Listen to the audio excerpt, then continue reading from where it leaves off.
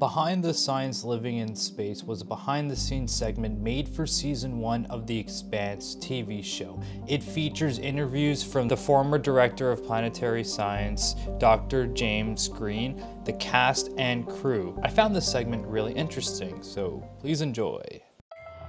The health of humans that would live or being born on another planet really is at an elementary stage in terms of being studied. In the world of the Expanse, a belter on Ceres would be living in 1/3 gravity, which can totally wreak havoc on your body. Their physiology changes. They get taller and their bones are brittle because of the low gravity. You wish to hurt Earth, the Earth that is now crushing your fragile battle bones.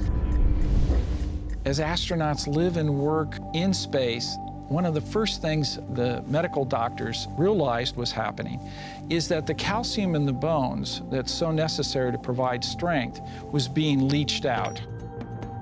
To be able to strengthen those bones, that astronauts go through a series of resistance training. As we move to a body like Mars with much less gravity, and then even move on perhaps to Ceres or other locations where there's even less gravity. It's really all about doing the science first, and then we can decide on what are the next steps.